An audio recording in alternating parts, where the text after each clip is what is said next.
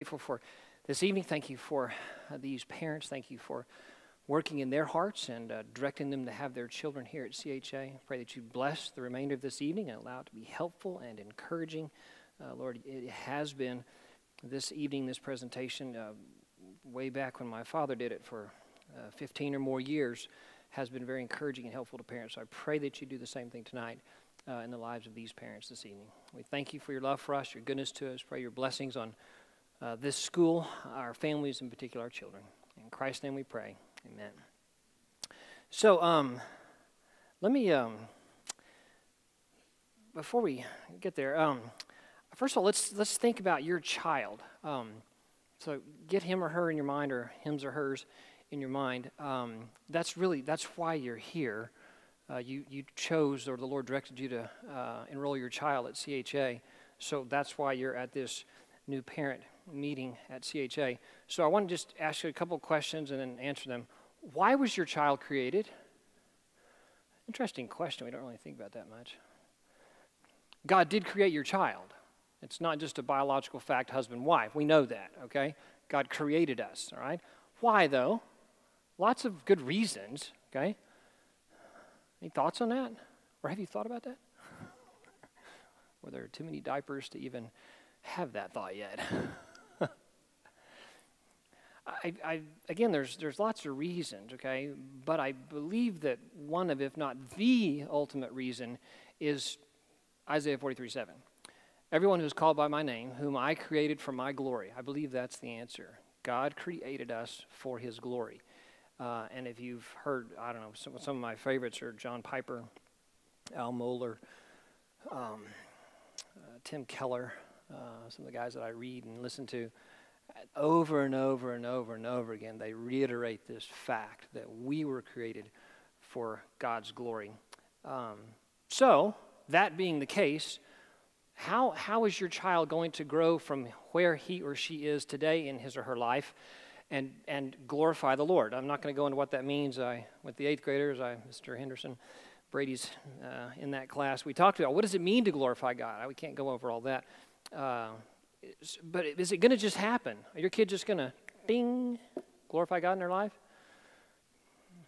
Probably not, right? It didn't happen like that in our lives.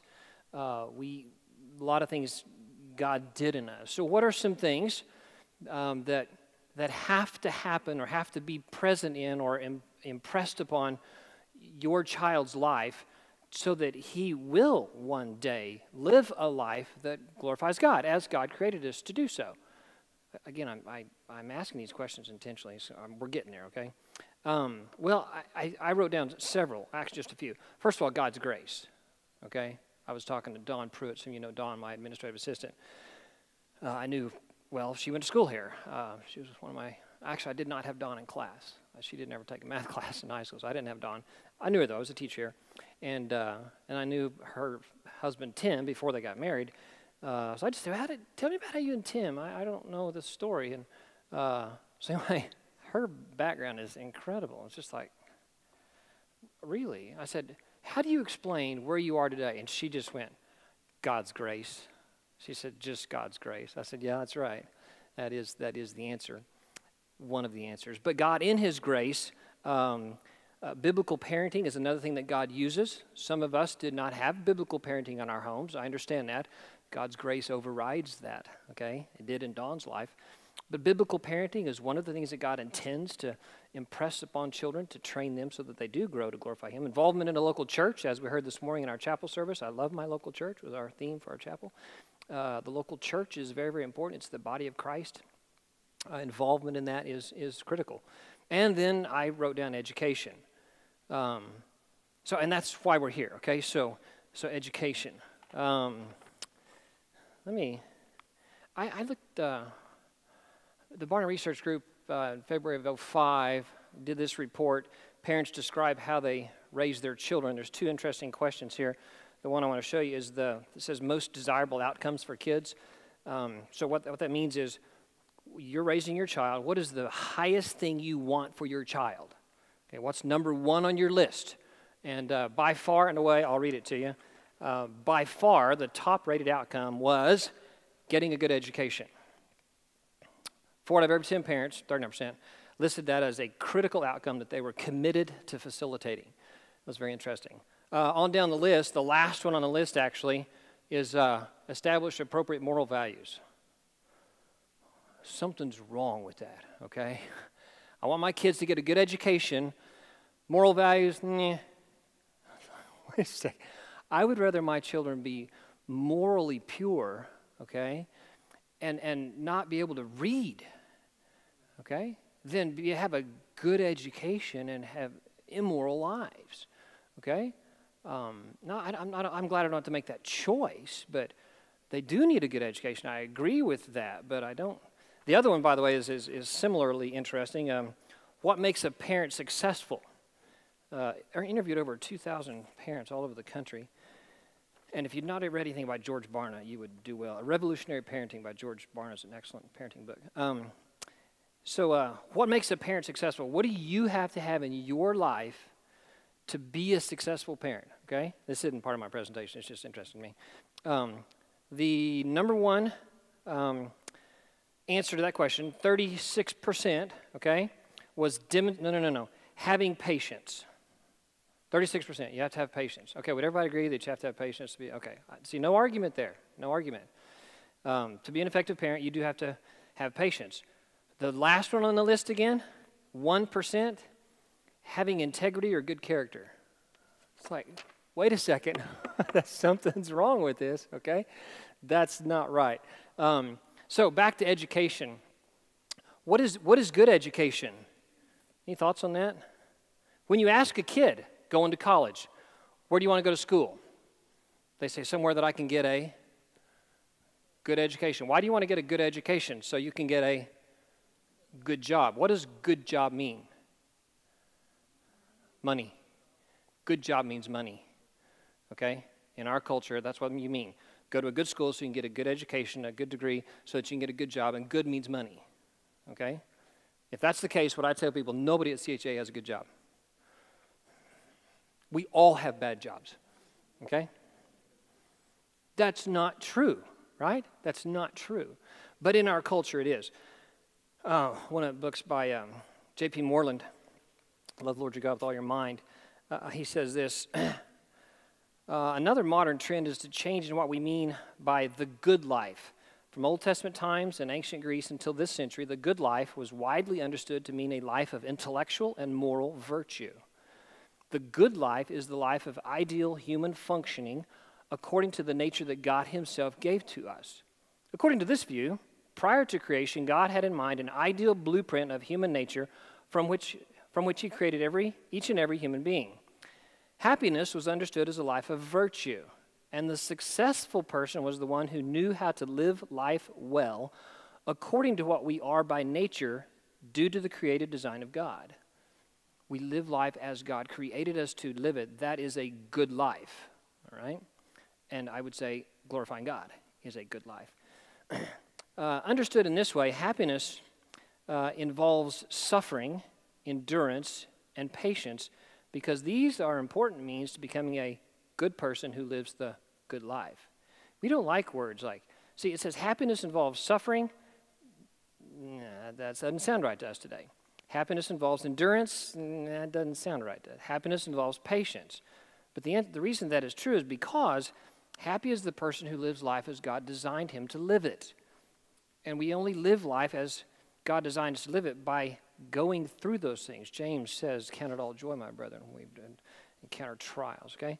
According to the modern view, okay, the good life is the satisfaction of any pleasure or desire that someone freely and autonomously chooses for himself or herself.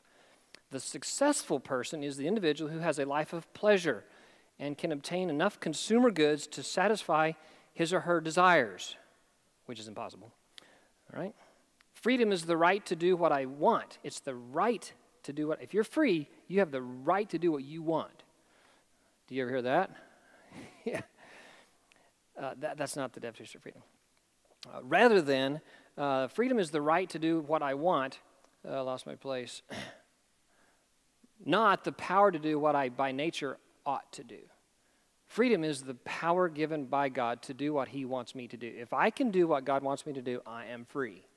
Sin always binds, okay? Righteousness always frees, right?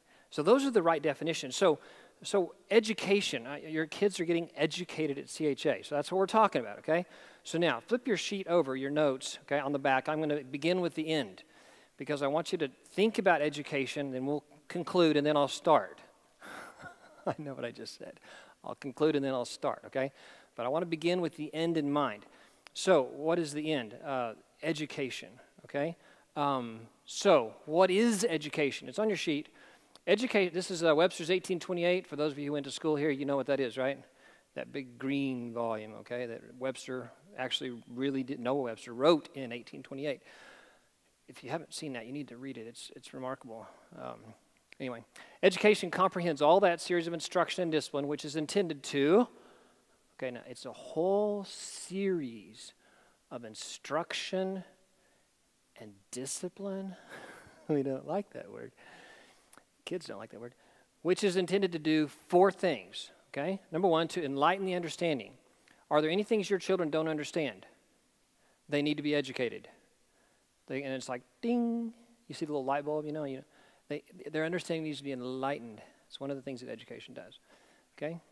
Number 2, to correct the temper. Now, the temper is not, their madness and they're angry and they have a bad temper. That's not really what that means. It means the control of the passions of life, the desires, the temper of their life, okay? And that's on your sheet. So to correct the temper, to control the passions of youth, all right? To form the manners and habits of youth. Do your kids have any bad habits? It's like, I have 3 boys. I have a lot of kids. My youngest 3 is what I meant. My last 3 are boys. They're 14, 12, and 10. We've never had 3 boys together. We've had 4 girls together, but I have 10 kids. So anyway, so the last 3 are boys, and wow, they're wearing us out. We're old. We're gonna have wheelchairs for our kids' graduation. So they have some bad habits, and they don't just naturally have good manners, but that's what education is for. Okay, and then last, to fit for usefulness in future stations. God has something for them, and we are fitting them for usefulness. And I would again say that ultimately useful is to glorify God in whatever that station in life is. So that's education, okay? So a question to ask yourself, who should be involved in the above 4 functions of education? If this is happening to your child, who do you want doing that? Who do you want enlightening their understanding? Conversation at our house recently has been regarding homosexuality. It's come up several times actually. And today the kids are taught, they need to understand that there are there 6 genders? 6 or 7? I'm not kidding, okay? There's hetero, homo, bi, trans, and there's a whole bunch of genders now. And you might be any one of them. So if you have an affection toward someone of the same gender, you might be bisexual, you might be homosexual. You'll never know until you try it, okay? They are actively taught that. Who do you want enlightening your child's understanding? Not that person, okay? Who do you want correcting their temper, their passions? Well, I would suggest that those who are teaching your children from an unbiblical or humanistic worldview, that's not who we want. On the contrary, we want someone to teach your children from a biblical view of life and eternity. Not just life and eternity, okay? And the scriptures are essential. We know 2 Timothy 3:16 and 17. All scripture is given by inspiration of God and is profitable for doctrine, for reproof, for correction, for instruction in righteousness, that the man of God may be perfect. That means mature, thoroughly furnished unto all good works. Apart from the scripture, a child really can't be educated, okay? Matter of fact, Proverbs, reference, skip me. The fool hath said in his heart there is no God, okay? And we have a lot of highly educated fools. Highly educated, very intelligent. But if they don't believe in God, then they're a fool. The fool has said in his heart there is no God. Okay? So that's not education. Now, that's kind of a part of what we've made education, okay? Get a good degree so you get a good job, make a lot of money. Okay, that's not it, okay? And that's not what we're doing with your children. So when I talk to families, I talk like this, okay? I had a family in my office Thursday from Norman. Actually, they live in Purcell. They said, we think we're going to enroll our kids next year. We're just going to keep driving Purcell. Okay, whatever. It's very, very interesting. He works at OU, and they're homeschooling right now, so checking out schools to see. So I have this conversation with them. They said, well, tell me about CHA. What are y'all doing? How do you do this? And so I just answer their questions. So here's what I want to talk to you about. Preference or conviction, educating your child in a Christian school. Now, to answer Chris's question, okay? He said, what are we doing here? My dad has done this presentation for, I really don't know, to tell you the truth. I know at least 15 years, maybe 20, 25. Okay, I don't know that.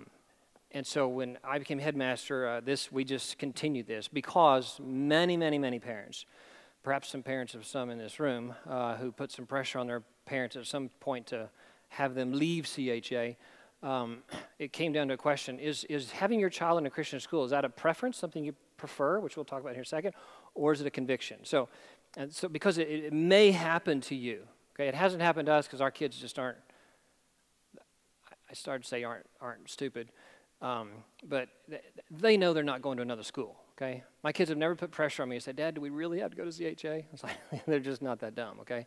They're going to CHA, all right? But some of your kids may someday. They may go, I have friends, and, So when that pressure is applied, what will you do? And it's not as a fourth grader, probably. They're not going to do that to you, okay? And typically where it happens is 10th and 11th grade, okay? 10th and 11th, all right?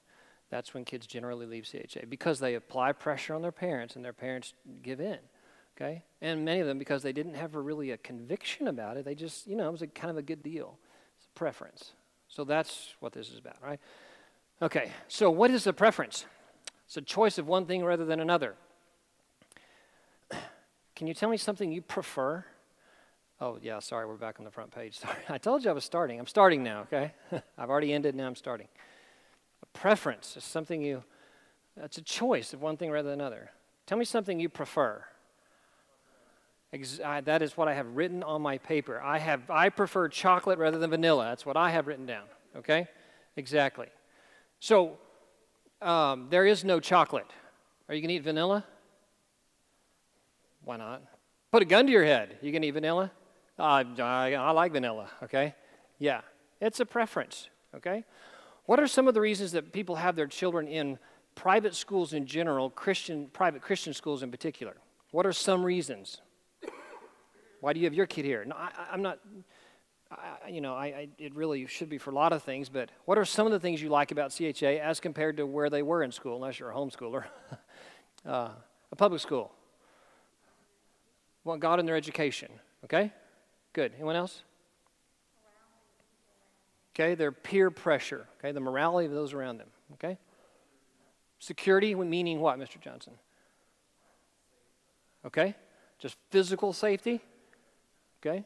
Actually, there's a lot of kinds of security, okay? There's emotional safety, social safety, spiritual safety, okay? That's why I walk around this building most every day. I don't do it every day, but I generally, if I see some of you, I meet your children out there at the elementary, and then I have a path, literally, I have a path that I follow every day, and I go by every classroom in this building, okay, before I get to my office at about 8:45. And I pray for every teacher, that God will bless him or her, and I pray at every door. Lord, just keep that door closed. And they're all locked. We all know locks make very little difference. I didn't say no difference. The biggest difference that locks make, you think they're safe. Okay? I mean, I have Chief Larry Taylor's the police chief of Del City. He comes here. He's a friend of mine, loves the Lord, loves CHA. He just shakes his head. He said, anybody can get in any door they want. He said, but it makes your parents feel better. I didn't say that. Del City police chief said that, okay? All right? I say, because it came up, I said, well, what if there is an incident here and you don't have a key? Do you need keys to our building? The assistant police chief was right there, John Smith. It's a funny name. John Smith was right there with him. He goes, we can get in when we need to get in. He said, is that glass? I said, yeah. He said, we can get in. Yeah, okay? But, okay, my point is, our safety is not on the locks. Our safety is in the Lord, okay? And I believe the Lord does protect this place and has, okay? So we pray toward that end. So safety is one of those issues, okay? They're actually physically safer to public school. Well, as far as intruders, and maybe not from peers, okay, but from outsiders, public schools are safer than our building. Dell said he just got their first SPO. What do you call it? SPO. I can't remember what that stands for. First armed officer in their buildings, okay? We don't have an armed officer in our building, and we have no plans to. Okay, we prefer that, though, okay? Well, what if that's not here? Well, what if some of those things go away? Probably some of them aren't going to go away, okay? If we ever quit teaching about the Lord in our classes, you should leave, okay? I wouldn't want my kid. I would leave. You'd have to follow me out the door, okay? A preference. We got the idea, okay? A conviction is a state of being convinced, a strongly held belief protected by your conscience. You can't give this one up, okay? Just deny the Lord and you'll be fine. Can't do it. I'm going to shoot you. Shoot me. Can't do that, all right? That's my conviction. And we have some convictions, probably very few, rightly so, okay? So is having your child in a Christian school a preference or is it a conviction? That's really what this is about. Okay, I'm going to pick up the speed here, so you have to follow me. What I'm going to share with you is taken from a book, Dr. Glenn Schultz. I won't tell you all about him. I went to a conference this summer, Kingdom Schools Institute in Dallas at Prestonwood Christian Academy. Dr. Schultz is just an outstanding educator. So for that book, Kingdom Education, God's Plan for Educating Future Generations, by Dr. Glenn Schultz. It was just a fascinating individual. Loves the Lord. He's the headmaster of Sherwood Christian Academy in Georgia. You've heard of the movies Fireproof. What are those other movies? You know what I'm talking about? Yeah, okay. Facing the Giants, is that right? Okay, those excellent movies, I believe that we have all of those. That's Sherwood Baptist Church. Dr. Glenn Schultz is the headmaster of Sherwood Christian Academy. Okay, an outstanding educator. So these thoughts are from Dr. Schultz's book that he wrote in 2002. So here we go. 9 things. Here's your blanks. We're going to go pretty quick. All right. The education of children. By the way, this is what we stand on these. We believe these at CHA. By the way, we also believe that homeschooling is the best form of education. It's ideal. It's the best form of education because they're directly under parents. We homeschooled all 10 of our children, okay, to 4th, 5th, 6th, 7th grade, kind of depending on the child, okay, when Janelle couldn't handle them anymore and there were too many other kids in the house. So Janelle is a stay-home mom with no children at home now. She's a happy lady right now. She homeschooled for 20 years. 20 years. So the education of children is the responsibility of the parents. Psalm 78 says, we will not hide them from their children, showing to the generations to come the praises of the Lord and his strength and his wonderful works that he had done. For he established a testimony in Jacob and appointed a law in Israel, which he commanded our fathers that they should make them known to their children. There's several of the verses. I listed several more on your page. I'm not going to do all of them, okay? You can look at the others as you have time or desire to do so. That's just one, okay? The responsibility of parents to train children, okay? And we'll get there. Number 2, the education of children is a 24-hour day, 7-day-a-week process that must take place from birth to maturity. And you know that. Okay, we all know when birth happens. We're not quite sure when maturity happens. And actually, it happens at different times for different children. But until they're mature, okay? Okay. Deuteronomy 6:7, we know this verse, one of the most explicit verses on child rearing, child training. And thou shalt teach them diligently unto thy children, and thou shalt talk of them when thou sittest in thine house, and when thou walkest by the way, when thou liest down, and when thou risest up. I mean, we're always teaching our children. Now, that's easier said than done, okay? But the fact is we are always teaching our children. Why? Because you're always doing what? You're always living, okay? And if you're living, you're teaching your kids. You say, well, I don't sit down and teach lessons all the time. I didn't say that. But when you're walking, when you're laying down, when you're watching TV, when you're working, when you're talking to your spouse, you're teaching your kids, all right? So you're always teaching your kids. And we can't think, well, no, I don't teach them very much. Yeah, you do. okay? And we understand that it's a 24-hour day, 7-day-week process. So next one, number 3. The education of children has as its primary goals the salvation and discipleship of the next generation.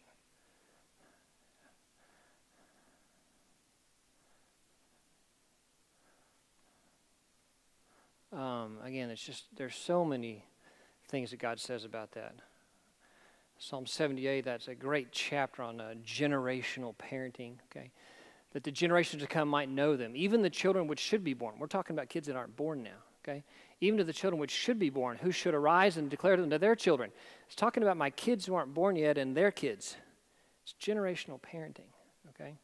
That they might set their hope in God and not forget the works of God, but keep His commandments. The education of children has as its primary goals the salvation and the discipleship of the next generation. Okay? Our mission statement, which I don't even think I put on your paper tonight, I got the vision, but not the mission. The purpose of Christian Heritage Academy is to assist the home and church in building a solid foundation of life characterized by, I can say that fast, okay? A personal salvation experience. It's number 1 on our list. A personal salvation experience. Development of Christian conscience. Development of Christian character. Development of Christian self-government. It's the 4 things we're shooting for, okay? Ultimate goal of the Academy is to train up true Christian scholars who will be used of the Lord to propagate the gospel to the whole world and restore our American biblical republic to its historic biblical foundations. Okay, I know I said that fast, but it's all over our literature. You can't miss our mission statement, okay?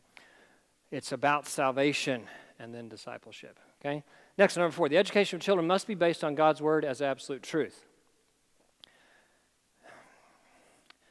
Let's see. I'm not watching my notes here, and I'm missing some things. Sorry. I normally read a couple things here. Matthew 24:35. Heaven and earth shall pass away, but my words shall not pass away. Okay? There's only a few things that are eternal in nature. God Himself, God's word will never pass away, and the souls of men. Okay? The education of children must be based on God's word as absolute truth. That's one of the places where Martin Luther said this a long time ago, back in the 1500s. I'm afraid that schools will prove to be wide gates to hell unless they diligently labor in explaining the Holy Scriptures, engraving them in the hearts of youth. I advise no one to place his child where the Scriptures do not reign paramount. Every institution in which men are not constantly occupied with the Word of God must become corrupt. Okay? Wow. So they became great gates to hell. That's actually what he said. Right? This is a book, King Me, What Every Son Wants and Needs from His Father by Steve Farrar. It's a great book. He says, consider the school alternatives. That's the title. Consider the school alternatives. This one's short and sweet. That's what it says. This one is short and sweet. Not only does your son, this was just about sons, not only does your son need a good education, we all agree they need a good education, but he also needs healthy interaction with the male as a part of that education. On both counts, the public schools are woefully inadequate. Educationally, the public school system is deficient in biblical truth. I'm not slamming public schools. I was raised in a public school. Both of my parents taught in public schools, okay? But the fact is, public schools are deficient in biblical truth. That's not being hateful, that's being truthful, okay? And there's some problems with that if it's your child, okay? We believe that education must be based on God's word as absolute truth, okay? The education of children must hold Christ preeminent in all of life. Preeminent just means first place. Christ has to be first, okay? Colossians 1:18, and He, Christ, is the head of the body, the church, who is the beginning, the firstborn from the dead, that in all things He, Christ, that in all things He might have the preeminence. In all things. That includes the education of our children. Christ has to be first and foremost, okay? Must be centered in Christ. I always want to comment too much. I'll keep going. Number 6, the education of children, this is a good one, must not hinder the spiritual and moral development of the next generation. So this is it can't be negative. It needs to be positive. It can't be negative. It can't hinder their spiritual and moral development. Okay? Jesus had some pretty harsh things to say about this. Whoso shall offend one of these little ones, which believe in me, were better for him than a millstone hanging around his neck. They were drowned in the depth of the sea. Jesus took children very seriously. One of the other references I have there is when the disciples were trying to keep the children away from Jesus. Jesus said, hey, suffer not the little children to come to me. Jesus loves little children. Our little Sunday school song is true. Okay? Jesus loves children. So, it can't hinder their spiritual and moral development. Okay? That's an important point. These are all important points. The education of children, if and when delegated to others by parents, must be done by teachers chosen with the utmost care to ensure that they all follow these principles. So who are you going to let teach your kid? My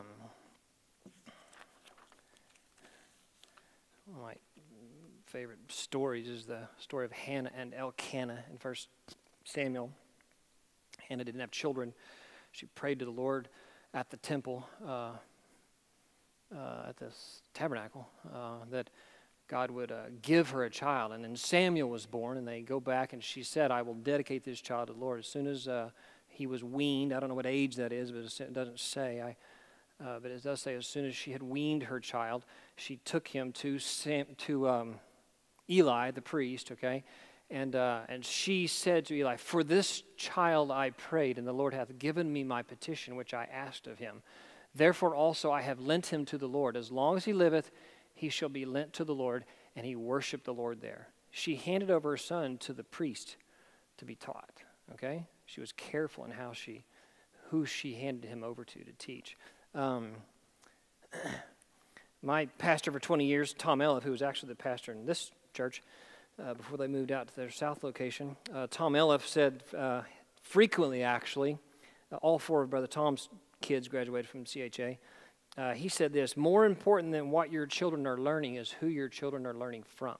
He said that all the time. More important than what your children are learning is who they're learning from. Okay? Actually, the next point, but these two go together, okay? Number 8, the education of children results in the formation of lifestyles or worldviews that will be patterned after the belief system and worldviews of their teachers. This one goes along with the previous one. So what is the lifestyle and worldview of the people who are teaching your children? Whatever it is, your kids are going to pick it up, or at least a portion of it, maybe a significant portion of it. Another reason that homeschooling is best, because whose worldview are they going to pick up? Yours, okay? So Luke 6:40 verse we say all the time around here, okay? A student is not above his teacher, but everyone when he is fully trained will be like his teacher. Jesus said everyone who is fully trained will be like his teacher. So you want to see what your kids are going to look like? Look at their teachers, okay? It's really critical, right? And I told you what Brother Tom said. Josh McDowell, he said that there are many of our students from Christian families actively involved in local churches, which they should be, who have, and I quote Josh McDowell, he said, they have saved little Christian hearts and pagan little minds. They really are saved, okay? They've come to know the Lord as their personal Savior. But their worldview and their lifestyle is just pagan because that's what they've been taught and who they've been taught by. So that's an important point, okay? Last one. You're doing good. Actually, my favorite, okay? The education of children must have a view of the future that includes the eternal perspective. Life is not over when this life is over. And if their education doesn't teach them that, then it's deficient, okay? I don't have any verses up here on the screen for this one. I don't think I do. No, I didn't. I couldn't pick one. I have to say all three. Colossians 3:1-2 says, if ye then be risen with Christ, seek those things which are above, where Christ sitteth on the right hand of God. Set your affection on things above, not on things on the earth. Okay, be careful. This world is not all there is. Okay? This is just a blip on the radar screen of eternity. All right? So our education has to say, wait a second. This life is just a preparation for the life to come. All right? Colossians 3. Matthew 6:19-20. Lay not up for yourselves treasures in heaven, treasures on earth, where moth and rust doth corrupt, where thieves break through and steal. But lay up for yourselves treasures in heaven, where neither moth nor rust doth corrupt, nor thieves do not break through and steal. And then verse 21 says, for where your treasure is, there will your heart be also.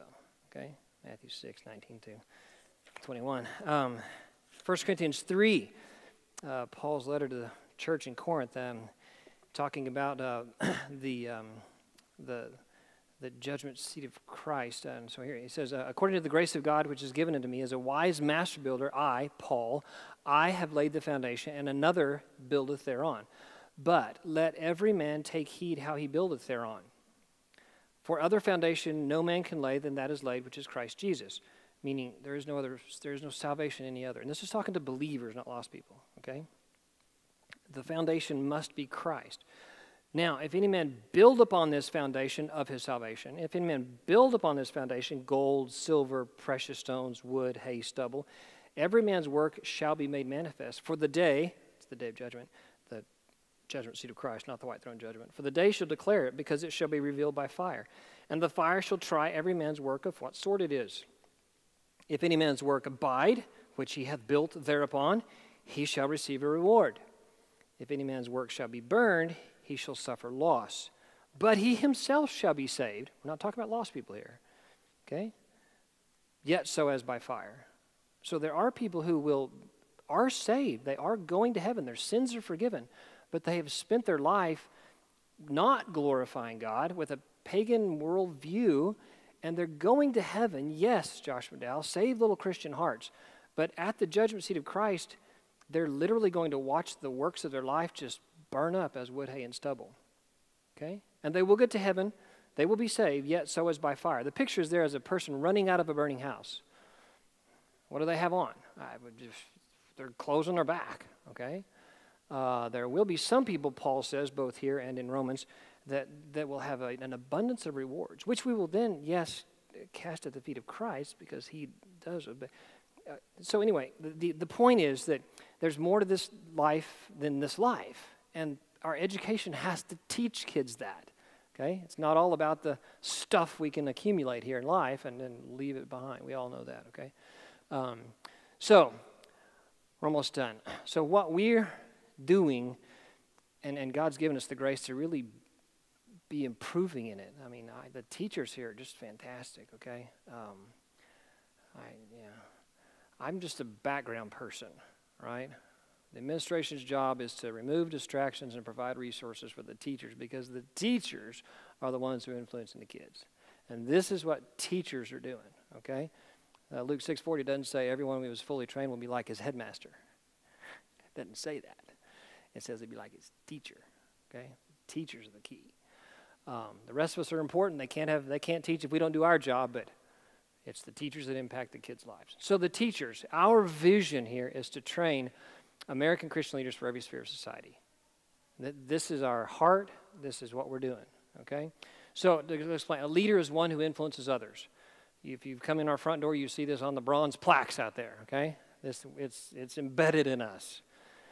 A leader is one who influences others. We want to turn out kids who are people of influence, okay? Not just leaders, though. A Christian leader, one who influences others for Christ. There are some bad leaders. Was Hitler influential? Yeah, very persuasive. Millions followed him to death, okay? He was not a Christian leader, right? He was a leader. He was not a Christian leader. We want Christian leaders, one who influences others for Christ, of and pertaining to Christ. And then not just a Christian leader, but here, one of our distinctives here, there are other good Christian schools in the city. I'm having lunch in a couple weeks with Al King at OCS. I talked to Paul McDonald at Crossings Christian School a couple of weeks ago. I went to OCS a couple weeks ago and talked with Al King, and going to go back up there in a couple weeks. Barbara Osfeld at Community Christian. They do a good job at Community Christian. Mrs. Osfeld's son graduated from CHA, okay? We have two of our graduates that are teachers there. Southwest Covenant in Yukon, their high school principal is one of our graduates, okay? They do a great job at Southwest Covenant, okay?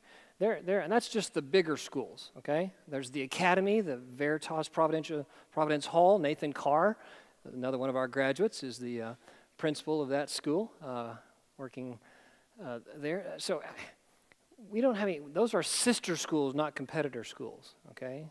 However, None of them except perhaps the Southwest Covenant, okay, because Kevin Cobbs is there, okay. They take their seniors on their same senior trip that we take because Kevin was a senior and he'd taken the same trip with his high school kids, okay. So Southwest Covenant is doing some of the same things we do, okay, which we're thankful for. But here really is one of our distinctives. We are training American Christian leaders, okay, not in an elite sense, okay, not as a nationalistic sense, but as a historical sense. We believe that God founded this country with a gospel purpose to share the gospel around the world, and that has happened. God has accomplished his purpose in our nation. We're dwindling.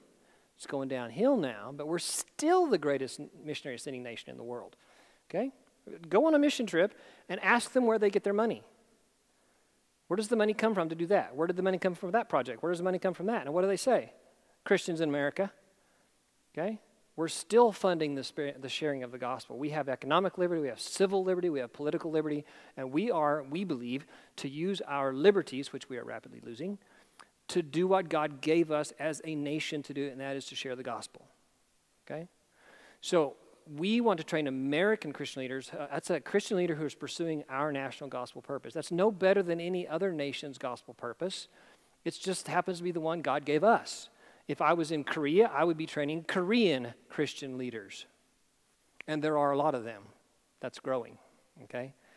If I were in, you name the nation, I would be training, French Christian leaders. I don't know if there's any of those, okay? Yeah. We're Americans, all right? God put us here. We're training American Christian leaders, all right? Doing what God gave us to do. So that's what we're doing. And it's not just that, but it's in every sphere of society. We're actually growing in our understanding of this. It used to be we kind of had this weird idea that's just, I don't even like the term, full-time Christian workers or full-time Christian ministry, okay? Name me a ministry that's not full-time Christian. That's a bad thinking, okay? I know what we mean, okay? I'm one of those too, but still, we're saying, yeah, but in every sphere of society, we're training American Christian leaders to go out, in the home, number one, moms and dads, husbands, wives. In the church, we need Christian leaders in the church.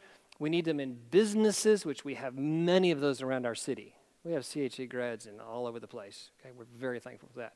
Education, I just named several of our graduates who are in positions of leadership and teaching, and Destiny has 2 of our graduates teaching at their Christian school right down the street. They're all over the place, okay? The Lord's blessing us in that regard. In government, we just had our first CHA graduate elected to the state House of Representatives, John Eccles, okay? John's great, okay? So that's growing as well. Media, I sat at the football game in Tulsa at Lincoln Christian Academy with Kelly Hines and Chance Stevens, graduated in 88 and, no, that's not 2001 and 2003, Chance and Kelly. Just friends, they live in Tulsa. Chance is the head girls basketball coach at Tulsa Memorial High School. He thinks they have a chance to win state this year.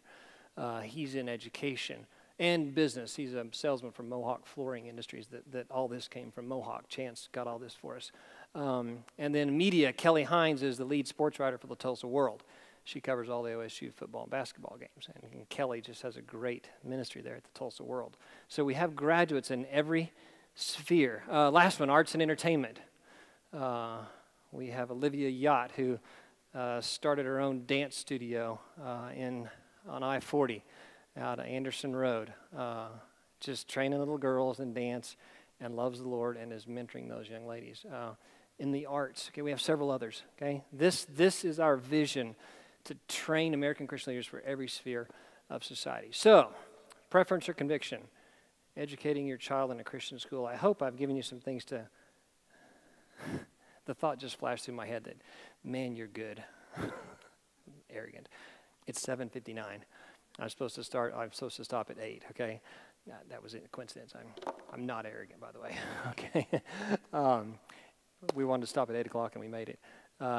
Is it a preference or a conviction? What has God given you to do with your children? So I hope that if those pressure years come in the years ahead, you say, wait. I use this line on my kids. I say, wait, do you want me to do what you want me to do, or do you want me to do what God has told me to do?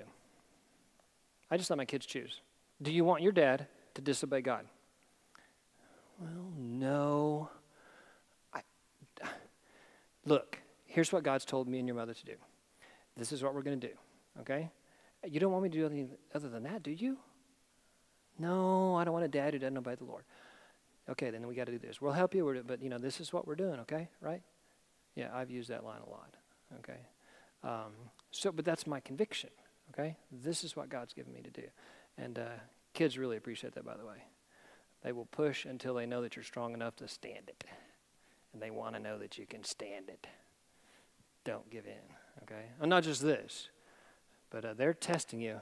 And as soon as you show yourself worthy and up to the test, they can relax because they're good, because mom and dad are taking care of them, all right? That's a parenting seminar, though. I'm doing that on October the 10th in our in-service day with all of our faculty. You're invited to that. You'll get an email tomorrow about that. It'll be all day on that Thursday. So anyway, we have a lot to learn about parenting. What does God say about parenting? So preview that. Sorry about that. Let's pray together. It's probably 8:01 now. I'm late. Let's pray. Father, we are grateful for this evening. Thank you for these parents, for their children. Thank you for giving us the privilege here at CHA to have them here at school, to be partnering with them to train their children to know you, to love you, to serve you, to be used of you, to bring glory to yourself and be a blessing to and share the gospel with others. Lord, we thank you for giving us that privilege. Thank you for this evening. Thank you for this school, for this facility you've given us to be able to use. Lord, we pray that you continue to have your hand of protection and provision on this school, our families, and our children. We pray these things in Christ's name. Amen. All right. Thank you all for coming. Appreciate it very much. Thank you very much. You must have turned the air conditioner off in here. Sorry. All right.